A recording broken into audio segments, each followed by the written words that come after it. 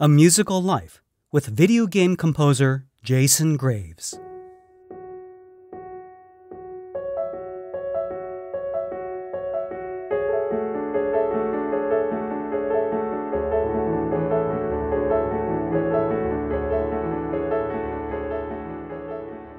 Jason Graves is a BAFTA award-winning composer behind some of the most popular video games, such as the Dead Space series, the 2013 reboot of Tomb Raider, and more recently, Far Cry Primal, which was just published by Ubisoft earlier this year. Jason combines modern classical composition techniques with innovative sound designs to create scores that are incredibly visceral and immersive.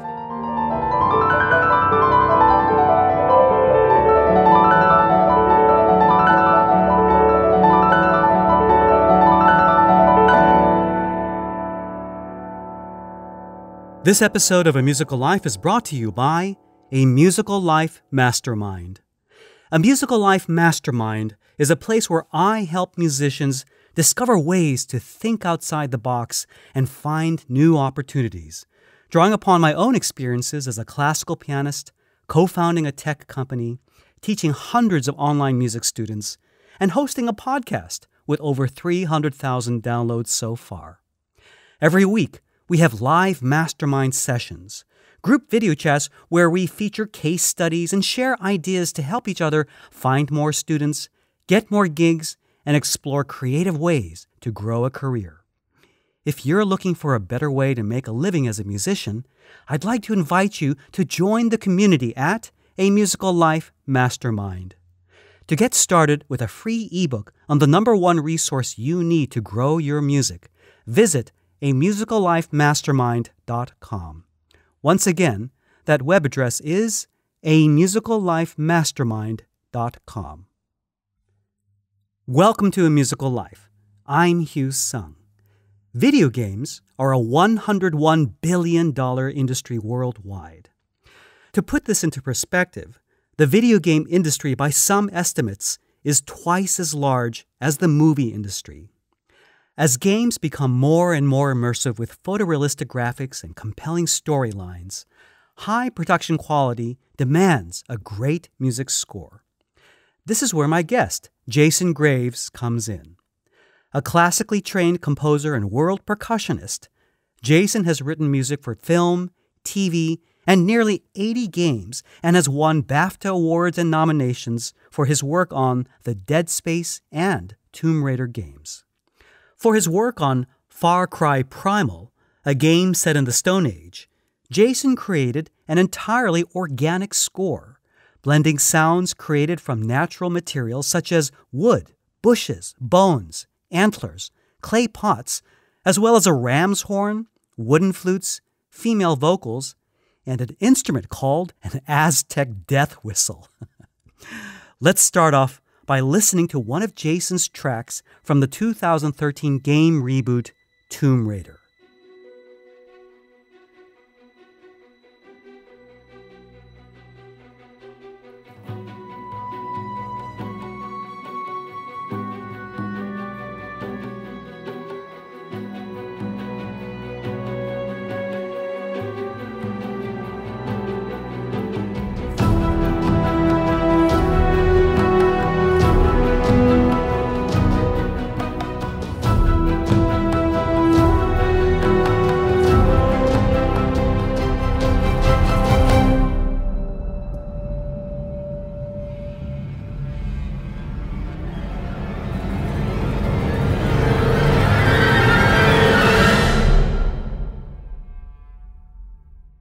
Jason, thank you so much for being on the show.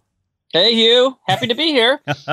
Now, video game music has come a long way since those primitive 8-bit soundtracks for games like Nintendo's Super Mario Bros. Back in 1985.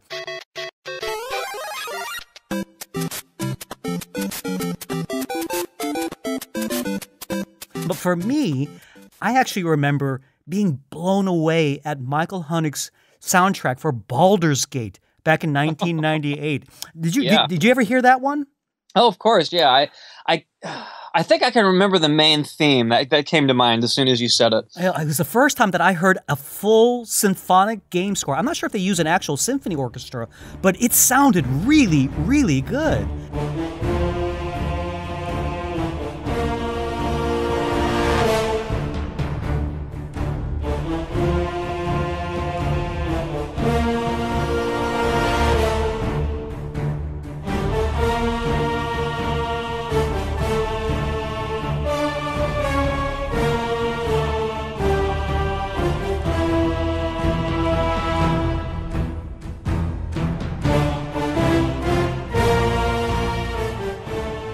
And I remember I was doing some research on you, and I think you mentioned in one of your interviews that you were first blown away by video game music when you heard Michael Giacchino's score for the Medal of Honor series.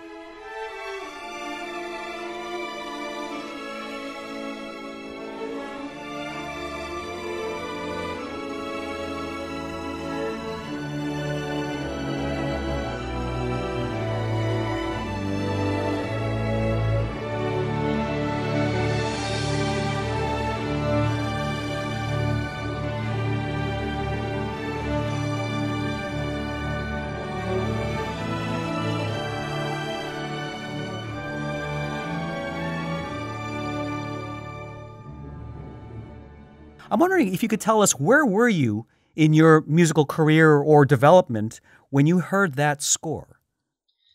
Well, I remember physically I was in my first house because as soon as you even mentioned listening to Medal of Honor, I picture sitting in my den when a friend of mine, who's now a professor teaching music down in Florida, basically we were friends in college. We were music composition buddies in college. His name's Dave, and they came to visit. And one of the first things he said, he showed me a CD back when you used to have to burn your own CDs to actually be able to share music. He's like, dude, you got to hear this. And he put in the Medal of Honor score, and I just saw it said Medal of Honor. I didn't know that it was a video game or anything like that. And I was just blown away. We both love John Williams. Yeah. And, you know, it had that very Williams-esque sort of vibe to it. And I think it was in maybe 2000, because I've been in games right around 16 years, and that was at the very beginning. And I thought, wow. So I actually, because that's the kind of music that I wanted to write. So, but I didn't really consider games. And I thought if I could do music like that, but for a video game, that would be a lot of fun. And he recorded in Seattle with the Seattle Symphony, and I've been there 3 or 4 times since then. And it was, every time I went back, it was always sort of a full circle moment for me. That is so cool. So that's really interesting. So you actually, your first exposure was not to the game per se, but actually to the music itself. So you had a I never played the game. I hear a collective lament from all the gamers listening to the like a worldwide groan. Did you ever get a chance to meet Michael Giacchino? No, Giacchino. No, I haven't met him yet. Oh, wow. Well, anyway, so I want to move ahead to your career. This is really interesting. So you were actually out of school then. You were a professional composer at this time? Yeah, I'd been out of school for about 4 years. Okay, interesting. And so did that recording, do you think that recording changed the course of your life? I think, you know, honestly, I think that it did, because before that I was working, like I said, I'd been out of school for maybe 4 years, and a little bit of that was spent in Los Angeles, but most of that was spent back here in North Carolina where I live. And I was doing a lot of corporate music, busy, but not necessarily writing lots of music. I kind of was maintaining an audio company, so I did lots of voiceover, and I would use previous tracks that I had recorded. Like I had my own personal music library. Every now and then I get to write something custom, and also record some local bands, and the sort of thing that I never would have said when I grow up I want to, you know, record political voiceovers and local bands. But I learned so much doing all that stuff, and it's kind of like that was 4 years of preparation to sort of throw myself into the world of video games, where I'm doing sound effects and voiceover stuff and recording all these crazy instruments. And that's what's great about audio. Anything you do infers everything else that you're going to do. So even though I'm not working in corporate video now, I'm still doing all those similar tasks and trades that I learned back before games. And yeah, I think that soundtrack really turned my ear and made me think, I want to do something like that. That sounds really neat. Very similar to like E.T., which was the first thing that really spoke to me when I was a kid. I didn't think I want to write movie music, but I thought, wow, this movie's got some really amazing music in it. Yeah. It's really interesting that you make mention of your work in audio, and if I may even phrase it this way, it sounds like, rather thankless work. You just do it. It's a job, but it's not artistically fulfilling. And yet, by doing those things, those quote-unquote menial jobs really gave you the tools and the training you needed for greater success later on. If you hadn't done those things, would you have been as successful as you are now? It definitely would have been, more uphill than it was. I still feel like I'm fighting uphill in a good way, learning new things, trying different things. It was inevitable. I would have been like that no matter what. I was getting paid to do it. That's what was great. I was getting paid to learn what a compressor does and how to record a voiceover. And no, you don't put reverb on the voiceover. I didn't know. I had never recorded a voiceover in my life. I remember like yesterday thinking, do I put reverb on this? I think you're supposed to put reverb on everything. So I'm going to jump a little bit. We had gone over these questions, but now that I'm hearing you talk, I'm so curious. Hearing this recording, all the experience you had up to this point, what did you do to pursue beyond, oh, this sounds cool, to, hey, I want to make this work as a career? What did you actually do? How did you pursue that? You mean in games? Yes. Well, it was a lot of networking. Back then, 16 years ago, GDC, which is the Game Developers Conference, it wasn't even San Francisco back then. It was San Jose. GDC is not what it is now. Back then, you would have, 20 or 25 people in doing music showing up at GDC. So you got to know each other pretty quickly. You'll have to excuse me. I've got one of my many members of the flock of birds that I have. Oh, you were not kidding when you said you had a lot of birds. Yeah, I thought that was a figure of speech. She's an African gray, and I forget. If I get excited, she gets excited. So if you hear any clicks and whistles and things, that's just her adding personality to the interview. That's awesome. We welcome your bird to the show. So interesting. So you reached out to this Game Developers Network, or this conference, and back then, of course, it's not as large, but did that networking help you get started? It did. And, it gave me a sense of camaraderie because I met a lot of, essentially my competition, but they also became my friends. These are guys like Chris Velasco and Richard Jakes, Enon Zur, Jesper Kyd. I've known these guys forever now.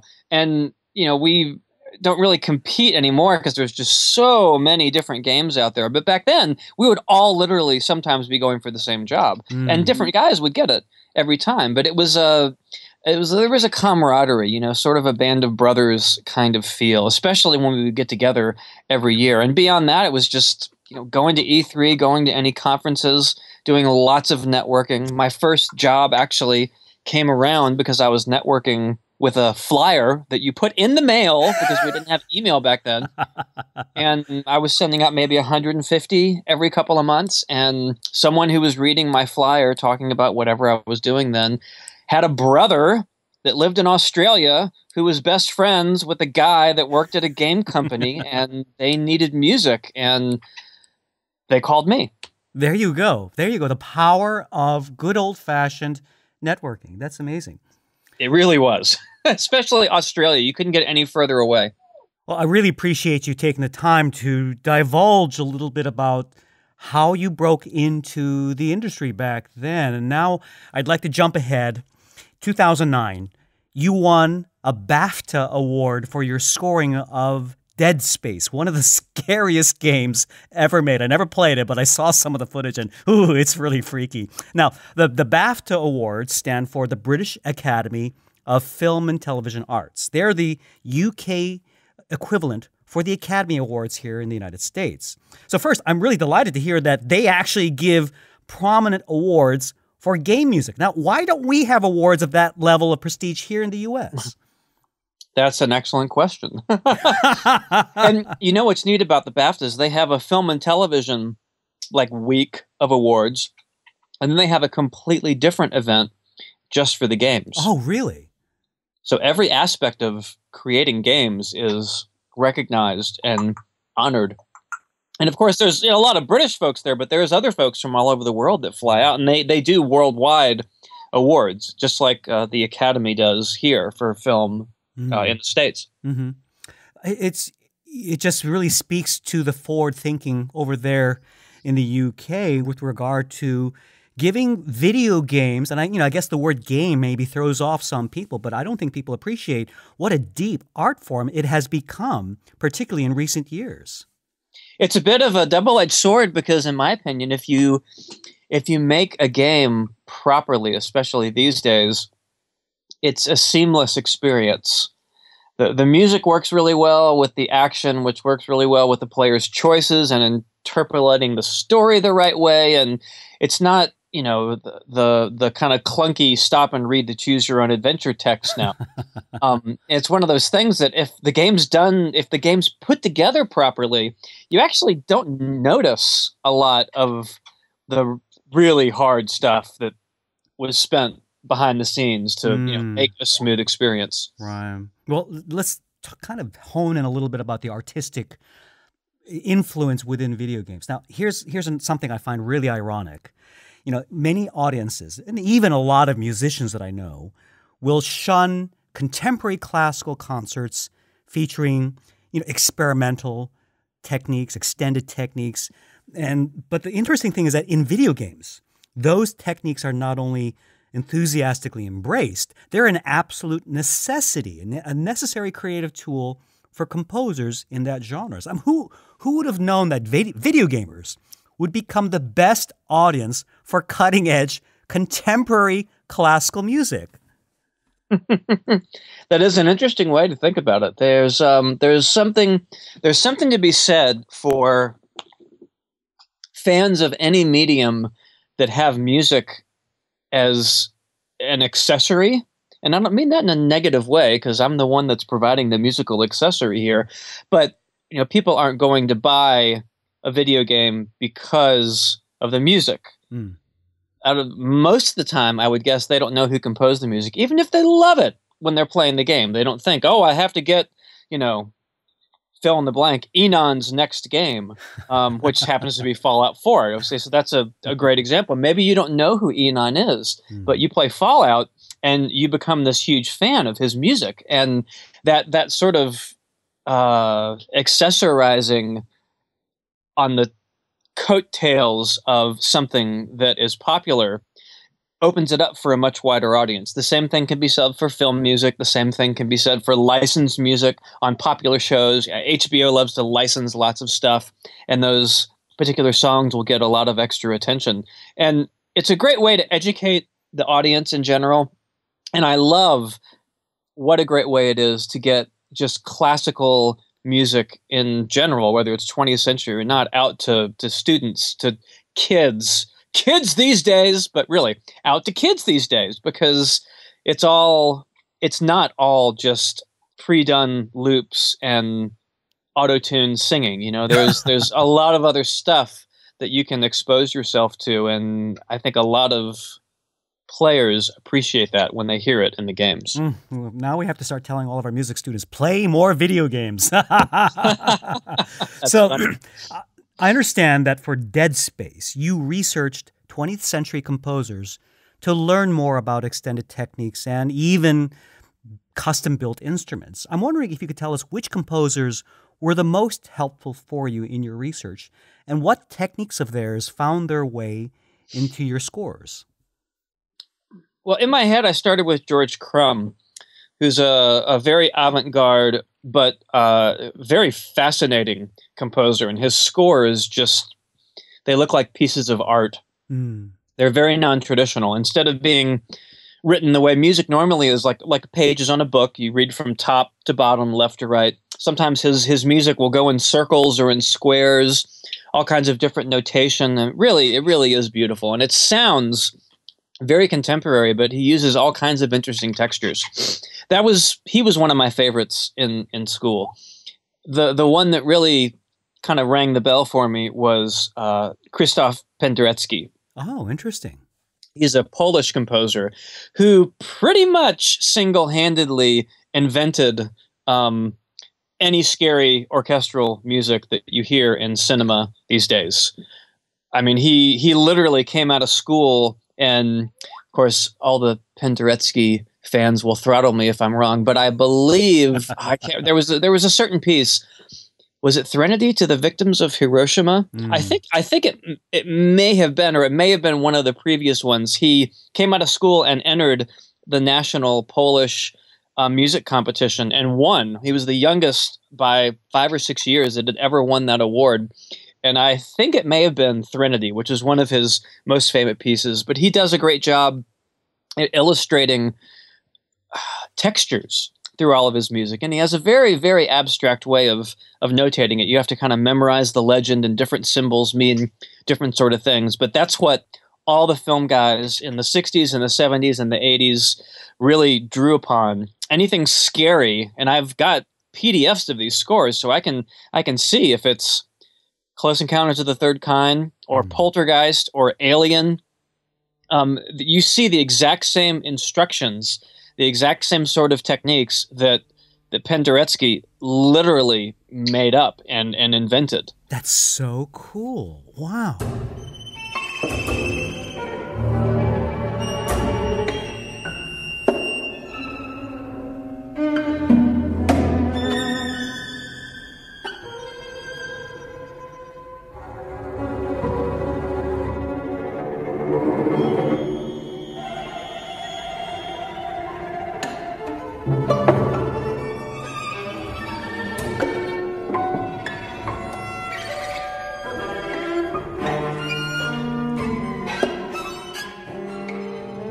Well, now let's go back to your application. I saw a fascinating interview where you demonstrated some really cool techniques for creating some of the most frightening sounds, including one where you put some chicken wire on top of a trash can and bowed across the wires. It sounds goofy, but you listen to it and it's like, I could see that in some awesome horror sci-fi movie or something. It was the most fascinating sound.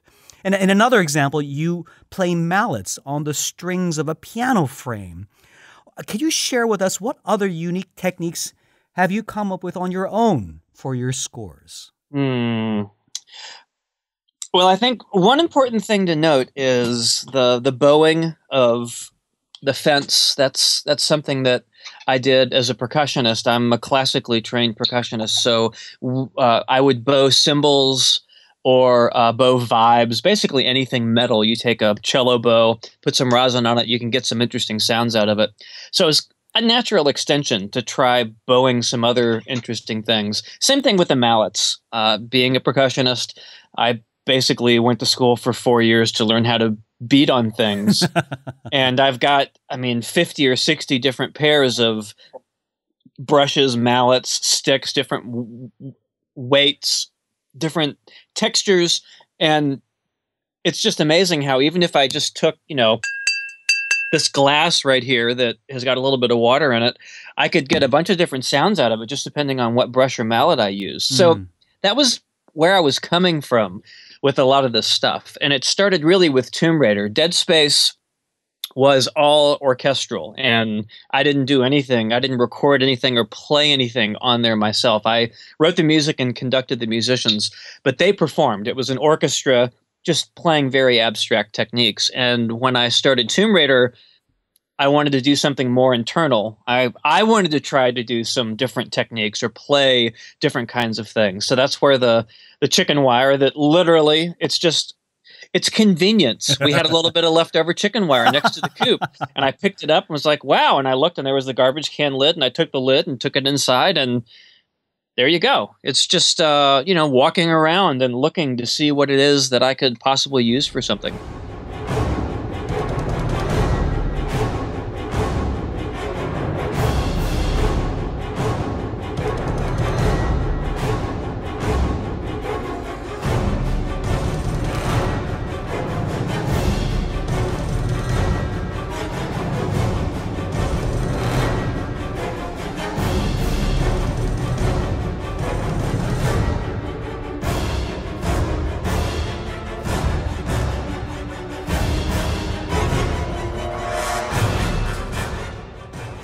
remember seeing some old footage of documentaries of the original Star Wars.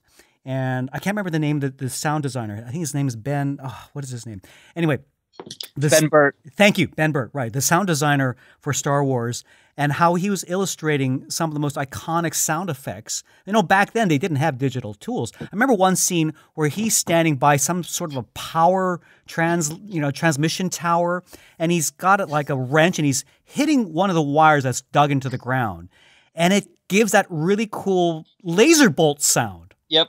It was like, that's the sound just from hitting a metal cable. That was so neat. And I think the lightsaber sound came from an old film projector, something, the hum of the film projector. Yeah, and what I loved about the sabers were he recorded these sounds, like 2 or 3 different sounds, and had them all playing at the same time. And then he took a microphone, basically put it on the end of a stick, and he would record the lightsabers, swinging and clashing. It was literally like Foley. He would move the microphone, and it would sweep in front of the sound, and you get this, woo, this kind of pass by sound. And that's how he got all that natural movement. He moved it. Oh, wow. Could you share a few more of the techniques that you did?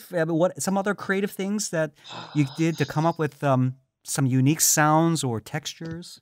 Well, really, I mean, I can look around in the room right now, and I've got actually that exact same garbage can lid, 2013, 14, 15, 16, 3 years later is hanging on a cymbal stand like it was a cymbal, but I was playing it with brushes, and it was just an interesting sort of metal sound. And then next to that is another, like, I guess a steel drum lid, like those big 50-gallon drums. So it's a really thick sounding metal that I would just bang on. And as current as we could get today, I ordered about $100 worth of whisks. Cooking whisks? Yeah, cooking whisks, different sizes and shapes, just to now I do have some other whisks that I cut. If you cut the top of them, they kind of turn into these claws, and you can bend them so that they're all angled the same direction. It looks like a really creepy hand. But then when you use them on cymbals or gongs and things, you get this really sort of spooky sound. But I just like the way whisks sound, either just tapping them or playing them on different things. So I'm constantly just trying new things. And you have one microphone, one mic preamp, and you can play, I mean, anything you want. For Farlands, which came out last month for Oculus, I had just mixing bowls. I just ordered a couple of sets of $20 mixing bowls, and they had these wonderful, amazing sounds. Didn't even tune them. And you can hear the mixing bowls and wine glasses, throughout the entire score. That is so, so cool. Now, speaking of these really interesting, quote unquote, instruments or materials that you create sounds from, you use some really unique instrument combinations to depict the various tribes that the players encounter in Ubisoft Montreal's game Far Cry Primal, which was released in February 2016. First of all, I just described tribes. What are we talking about? Can you describe the overall setting and story in Far Cry Primal?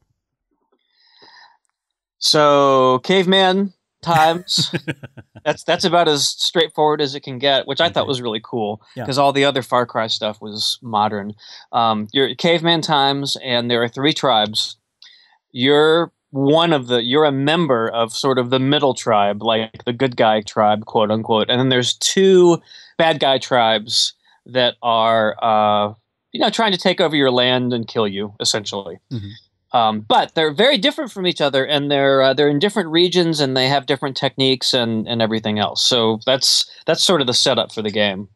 What's really interesting is that, and I was really impressed that you came up with the creative choice to purposely remove modern concepts of melody and harmony, and you basically reverted to primitive sounds and rhythms that people or tribes in the Stone Age might have actually heard themselves. Sound effects, animal sounds. Of course, being a classically trained drummer and percussionist, I'm sure helped a lot in being able to create such evocative, quote-unquote, music. It's a musical texture, but only as a percussionist could really come up with. So Anyway, so I understand there are three tribes represented in this game. I think if I'm pronouncing this correctly, the Isilia, the Wenja, and the Udam. Which are the bad tribes? Isilia, Wenja, and Udam. The Isilia and the Udam. Okay, Udam are the bad ones. Okay, so anyway, let's start with the bad one, because the bad one has probably the scariest sound. So I understand that the Isilia tribe, when you scored this, you used something called the Aztec death whistle. I even love saying that name. Yeah. Female vocals and ritualistic percussion. And when I saw that, I just did a double take and I started Googling it. I'd never heard of the Aztec death whistle. And when I Googled it and I saw this video of somebody demonstrating it, I have to say it's probably one of the most terrifying sounds I've ever heard from a musical instrument. It actually looks like a human skull. And it's been described, the sound that it makes is described as the screams of 1,000 corpses that apparently was used by the Aztecs in war and other pretty gruesome rituals. How in the world did you come across this instrument? Fortunately, I didn't. Ubisoft already knew about it, not in researching for the music, but in researching tribes and tribal warfare, primitive living, all the crazy amount of research that they had done on linguistics and everything. The Aztec death whistle was just one of the things that had popped up. So when we were talking about musically breaking these tribes apart, which honestly, in the beginning, I was very daunted. It was a very daunting task simply because I had already really restricted myself. If we're taking any metal and plastic and you're not using synthesizers and you're not using, even drums that have metal on them and nothing with plastic, and that means a lot of other things. Wow. It's really like wood and skin and these very, very primitive sort of sounds. And I thought, if I'm already so restricted, I better make some really even more rash decisions in terms of the sounds that I use for each of these tribes, because we wanted the music to give you insight into when you crossed into someone else's territory. There's no boundary line that entering Isilia territory. So we wanted you to know that everything is not okay and you need to watch out and have them be very accessible, instantly recognizable sounds that maybe you don't recognize them the first time, but when the Isilia come up and attack you and you end up having to fight off for them, the next time you hear that sound, then you will recognize it for sure. And that's hard because it's not like I can say, well, let me use an interesting combination of orchestral instruments or let me find a neat textural sound in my synthesizer. No, it's we're trying to click bones together or rub some rocks together. And that's when Ubisoft said, hey, maybe you could do something like this for a vocalist, because I wanted to get vocals for all three tribes. And little did they know, I went ahead and had a couple of Aztec death whistles sent to me, as well as getting Maluka to sing. Wow. And that was what really sealed the deal for the Isilias, were the death whistles and Maluka's very passionate performance.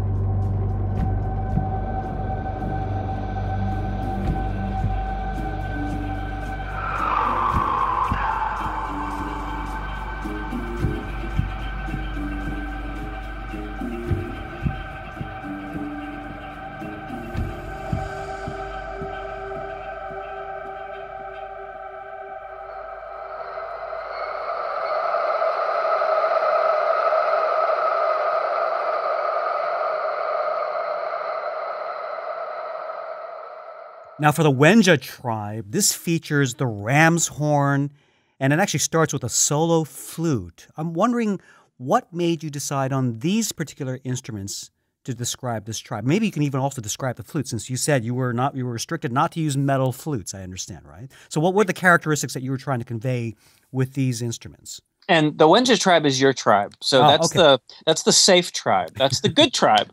And it was the easiest thing to do, honestly, because it was kind of, it's up the middle. It's fairly neutral. And I have 7 or 8 Native American, Peruvian, South American flutes.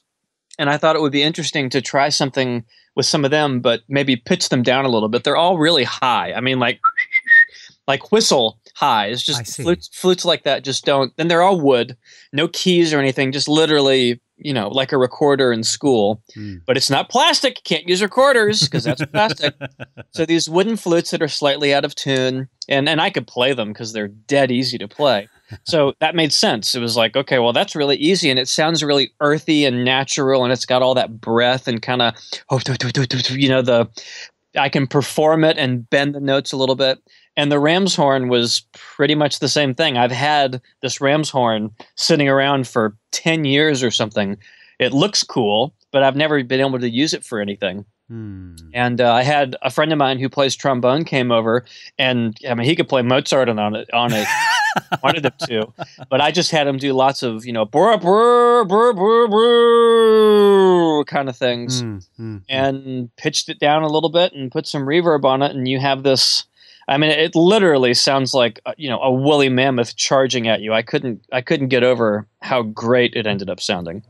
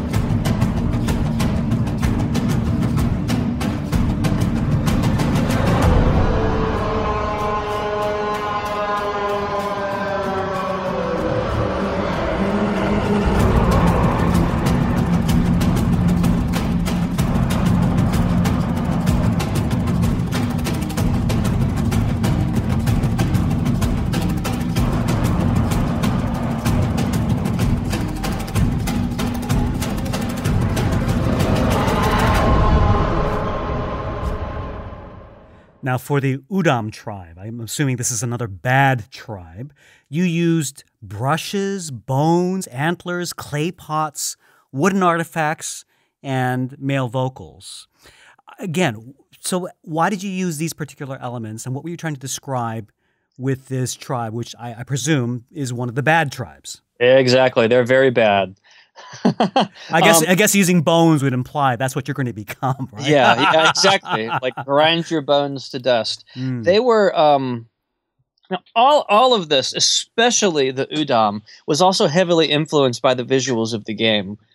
The Udam are big, chunky, kind of gorilla-looking guys, and they've got all these bones hanging everywhere, and antlers sticking out, and big furs, and lots of like wooden plates, and it's all the character design for this game was just phenomenal. And I remember seeing the first couple of just renders of the Udom, and I thought I want it.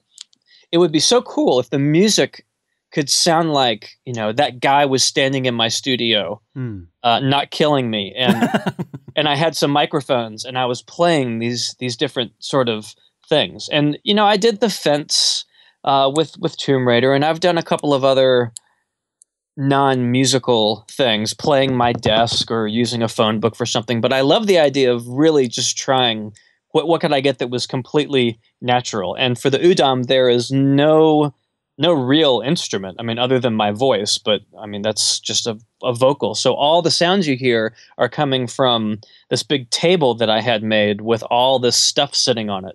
Clay pots and lots of big pieces of wood, little pieces of rock, bamboo, 2 different bushes that you hear lots of like kind of crunching stuff in the background for the Udom. Those are the bushes, and big pieces of wood like firewood that would get rubbed against the box, which actually ends up sounding like bass notes essentially. I was surprised how much kind of musical performance came out of the Udom, especially you get the really embarrassing, like my kids hang out here a lot because I work from home. I'm just in a building behind the house, but they'd be, one of them would be sitting here and I'm recording all these plants and everything. She's going, "That sounds good, Daddy." I'm like, "Oh, thanks." And at the end, I always do the last bit, like the vocal and a couple of the other kind of bass sort of sounds. And I just flat out had to tell her each time, just, you know, head upstairs to the bed. You know, we have a guest bedroom upstairs. Just go up there. Give me like 5 minutes. I'm going to do the vocal. And she goes, "Okay." Because I'm literally just sitting there going, "Oh." And I feel so stupid. The literal caveman, you know, grunts and whoa and stuff like that. But I just transposed it down, you know, like maybe a major second or a minor third, and put a little bit of distortion on it, and all of a sudden it sounds like this giant caveman guy is coming to basically bash your skull in. So, you know, it's all about convenience, really, and how much stuff I can play, because we didn't want to, you know, we didn't need lots of musicians. We needed it to be super primitive and you know, sloppy and messy, and that's easy for a drummer to be sloppy.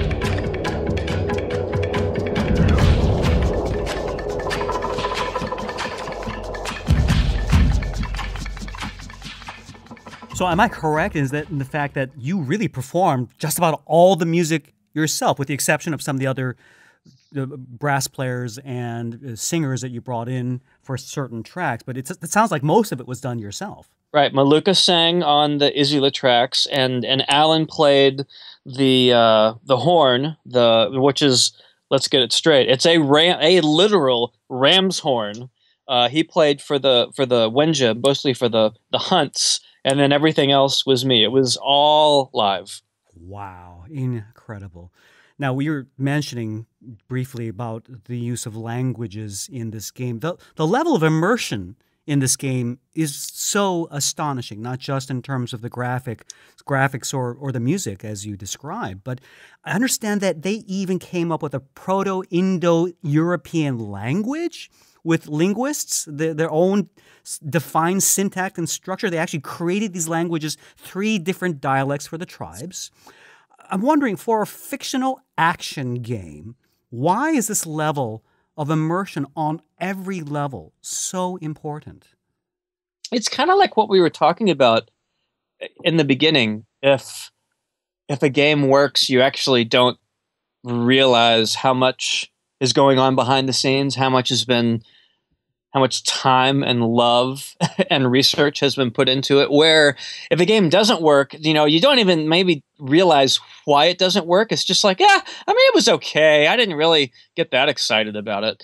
It's all of those unrecognized things that I think really put a good game over the top. And the immersion level it's right there, number one. For me, if you've got these different languages, and it's like the Klingon language for Star Trek. People learned it and they can speak it, and they're like conjugating their own verbs, Klingon and everything. That's the kind of thing that these game companies, they're all basically big nerds, and I mean that in the best way possible, because I'm one too. And they want to make a game. They're like, yeah, we could research. We could do our own, prototype language. We could do 3 of them, one for each tribe. And I mean, I went up and saw the sound guys before I got started, and they had folks from different universities coming in, showing them like how to make arrows, and how they would take these pieces of, what kind of rock was it? It's like a really shiny, not like quartz, but like obsidian or something, where like a flint kind of thing, but like glass, but it wasn't glass, it was rock. And they hack away at it until you get an arrow. And it was this really clinky, high sort of glass metallic sound. And I used some of those ideas in the score. It's just every aspect of it, just like if you're working on an animated movie, if the sound for the animated movie doesn't match up with everyone's imagination when they're watching it, because it all needs to be done from scratch, then the picture isn't complete. You end up losing the viewers. They're not immersed in the movie. And now we're talking about an interactive animated movie where you can walk anywhere and knock all the plants over and hit your club against the side of the building, and you've got to have the right lighting, and it's got to sound the right way, and it's like a snowball. And when it works, then it really, really is the best. It's like the whole being greater than the sum of its parts. You really become part of that world, and it becomes such a visceral, emotional experience when it's done just right, isn't it? Yeah, you're engaged, you lose yourself. That's why I love watching films so much. I love the storytelling, and how the director has his vision of whatever world the movie is taking place in. You kind of soak it all in, and you get a different perspective. Now, unlike film scoring, which you have done a lot of as well, film and TV, but video game music has to react to the gamer's actions and decisions, and you can't predict them beyond certain parameters. But, as opposed to being a simply linear experience with a beginning, middle, and end for film or TV. In one of your interviews, you described a really interesting 4-layer process for structuring scores for video game scenes that can take into account any action that the player does. Could you describe how that works? Well, within the context of Far Cry, the game's really split in half in terms of the music. There's a linear story that was scored pretty specifically. So if you end up walking over to where you're going to be assigned a mammoth hunt sort of expedition, I had all the movies ahead of time that take place, and all the gameplay and specific pieces were written to go with that specific action in the game. So just to help folks who have never played games before, I guess I should clarify, video games in a sense are nonlinear, but there's also what we call these cutscenes. They're like mini movies at certain points. So between the cutscenes, you'll have a range of actions that you can do. But then if you succeed at the end, then you're rewarded with another mini movie which progresses the story along.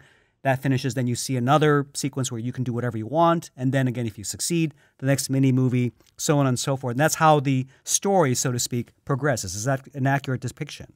Yeah, I think that's a good general idea. And if the composer does his job right, this started with Dead Space 3, I believe. There are so many ways you can get in and out of all these little QuickTime events. Sometimes they can only be the little mini movies. They could be like a second or 2 seconds long, or 20 or 30 seconds long. And the music needs to be seamless. So the point is you've got specific actions, specific things that happen in the game, and I'm writing specific music for them. The other half of the game is the open world exploration. And with the first half, it's very linear. The player kind of has to go down this path. The second half, the open world, well, it's the opposite. It's completely open-ended. So how do we get music that's going to underscore what the player's doing when we don't know what the player is going to be doing?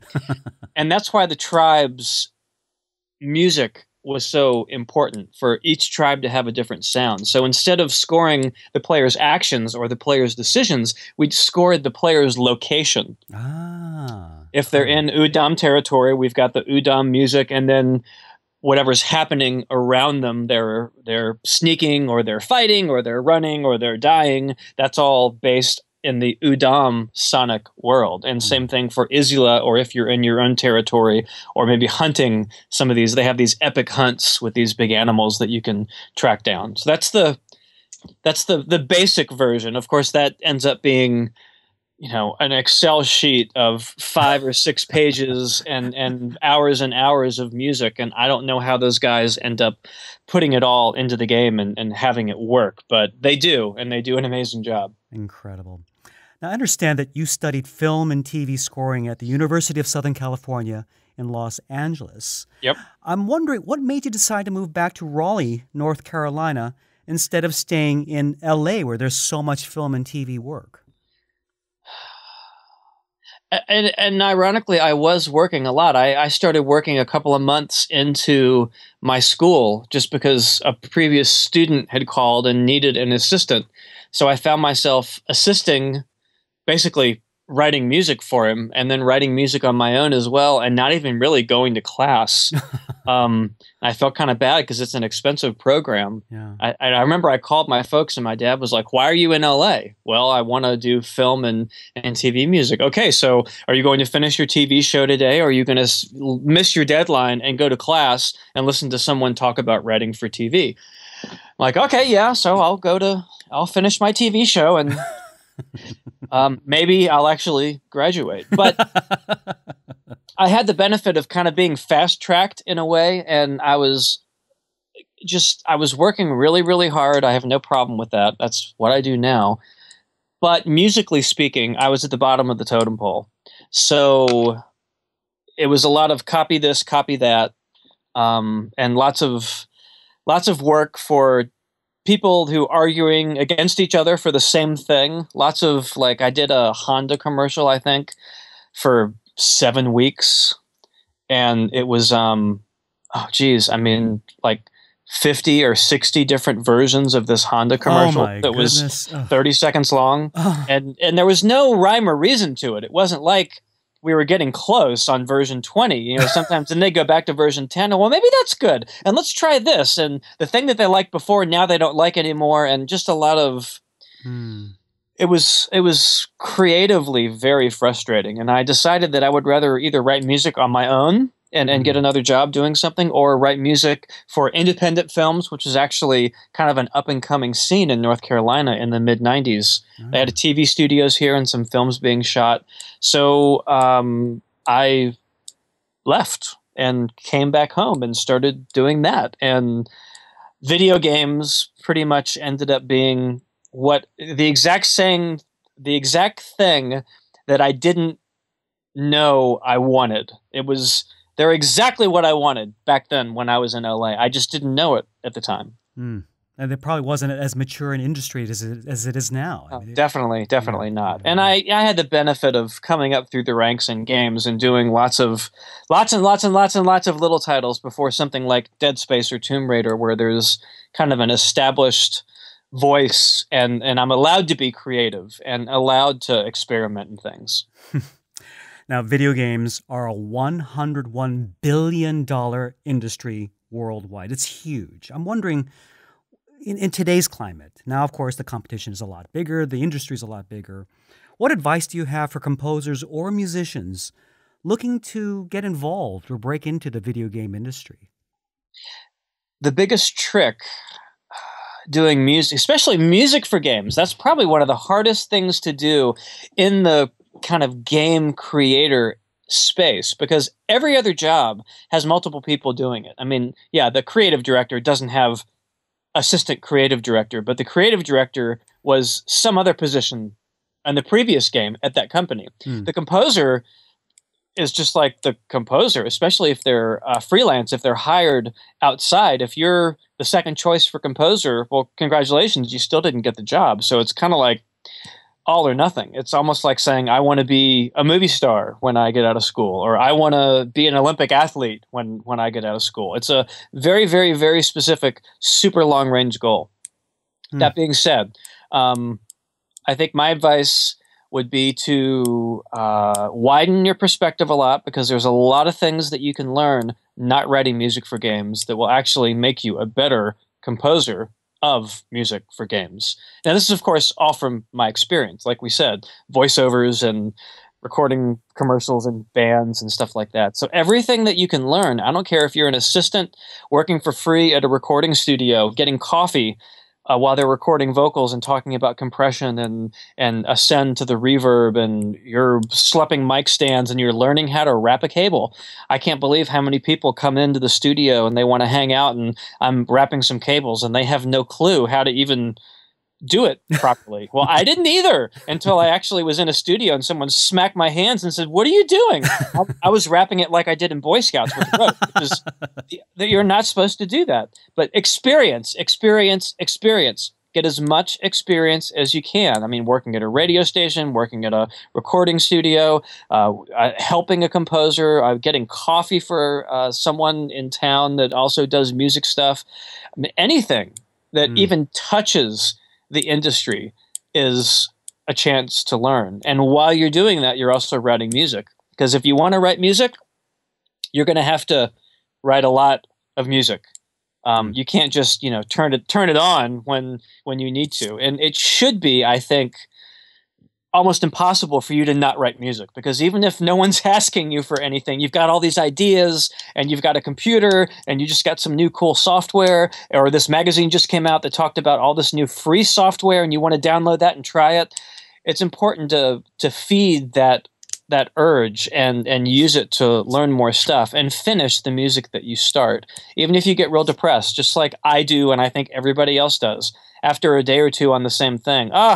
This sounded so great before, but now I don't know. Well, I have no choice. I have to send it off, even if I'm not thrilled with it. And if you're doing it for yourself, it's real easy to just kind of put it in the desk drawer and ignore it. But I think it's important to finish things so that you have a sense of closure, and then you can move on to something else. Thank you. That is such powerfully helpful advice. Now, if you don't mind, I'm going to break the fourth wall a little bit. This interview that we're having right now came as a result of your publicity agent contacting me. Now, you've got so many incredible credits scoring for not only video games, many of them A-list top-performing games. You've also scored for TV and for films. You've got a big name out there, Jason. What I'm wondering, what benefits do you find from hiring a publicity firm?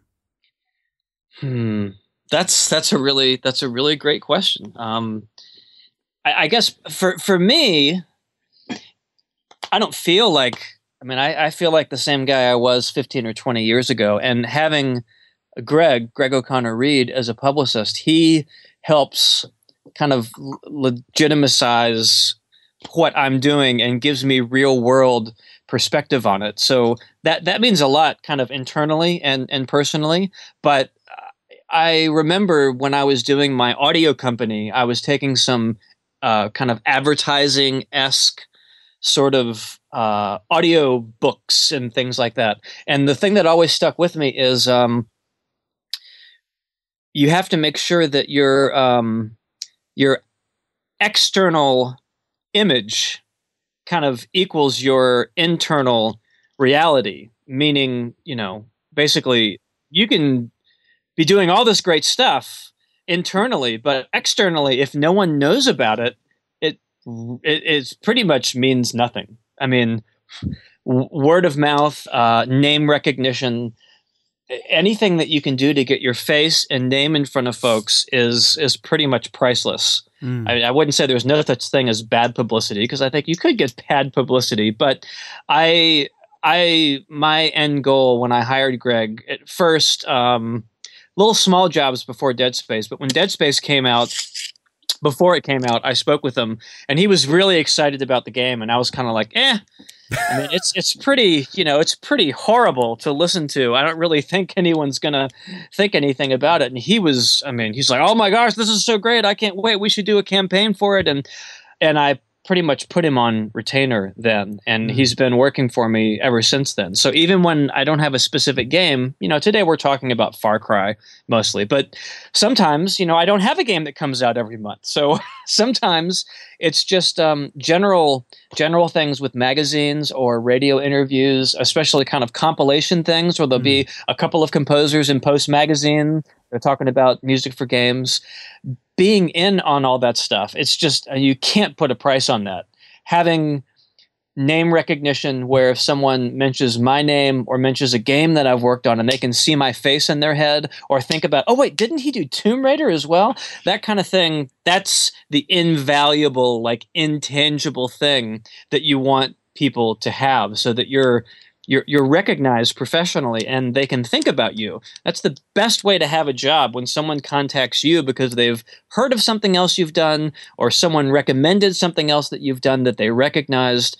The cold call for work is always the hardest. You want it to be the opposite if at all possible. It really speaks to the necessity of keeping that image, that brand alive. It's not just simply, okay, we're going to run an ad and that's it. But it's really, as you just mentioned, staying top of mind through as many different points in the media as possible. And I have to say, it's an absolute honor to be part of your marketing campaign. And I want to thank Greg. I really thank Greg for putting me in touch with you and giving me an opportunity to tell your story. It's just an absolute delight for me. So, well, for me as well. I appreciate it. Well, listen, I want to end on a fun note.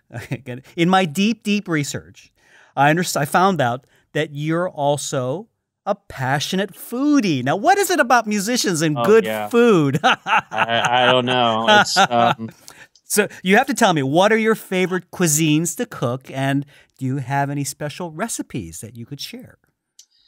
Well, I mean, cooking for me is pretty much the exact same thing as composing and mixing. That's what cooking is, because you're taking a chicken and whatever other ingredients you've got, same ingredients that everybody else has, but you make it your own way, right? You give it your own sort of identity, and your chocolate cake is going to be different from other people's chocolate cake because it's a recipe from your grandmother, and you're from, like me, you're from the South, so my chocolate cake's going to be different. But what I actually love to eat, talking about Southern food, I love, like, some of my favorite places in town. There's a Laotian place that's kind of like Laotian American in a way. So a lot of the flavors, this is what I love about cooking. A lot of the flavors are very Laotian or Vietnamese, but the some of the ingredients, it's like a piece of broiled fish that's actually a very American kind of thing because it's a southern fish here in the States. I love stuff like that. There's a Korean place that we really love to go to as well. But there's also this amazing burger place. So I think I pretty much love all food. As far as recipes go, I can probably find it on Facebook. I discovered. What are you known for? I mean, if someone comes to your house and say you have got to taste Jason's fill in the blank. Well, when I was in England for Dead Space in 2009, I discovered banoffee pie. I've never heard of that. What is banoffee pie? Oh my gosh. It's basically a combination of the two words banana and toffee. Oh, you sold me already. Wow, banoffee. That sounds heavenly. I have a banoffee pie recipe that I've basically perfected over the last couple of years. That's a combination of like 5 other recipes. Would you send it to me, please? Please? Yeah. Pretty please? I literally, I love it so much that I did a picture-by-picture recipe on Facebook. Oh, okay. Please send me the picture. Send me the recipe. We'll put them in the show notes. I'll send it to you. It's literally just like graham cracker crust, bananas and toffee, and whipped cream. But it's the most decadent, rich, fantastic. Oh, it's amazing. See what I mean? Musicians, yeah. Food. We're not just passionate. We're good. We know how to find the good stuff, right? Absolutely. Jason, thank you so much for this fascinating look into an amazing cutting-edge medium for cutting-edge music. I mean, people talk about how difficult it is to get contemporary music out there. It's out there in a major way, and that I think many musicians and serious music lovers may not realize. It's so fantastic. Well, thanks for having me. It's always wonderful to have somebody else's perspective. We're just composers sitting in the dark by ourselves all day, writing music and occasionally getting to go conduct some orchestras. So it was wonderful being on the show. Oh, I hope you'll make some banoffee pie for me when I come visit you in Raleigh. Absolutely. You got it. Okay, great. For links to Jason's website, as well as his delicious-looking banoffee pie recipe on Facebook, visit the show notes at amusicallife.com.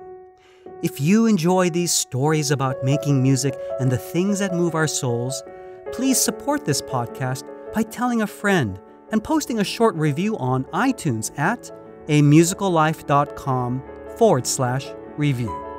Thank you.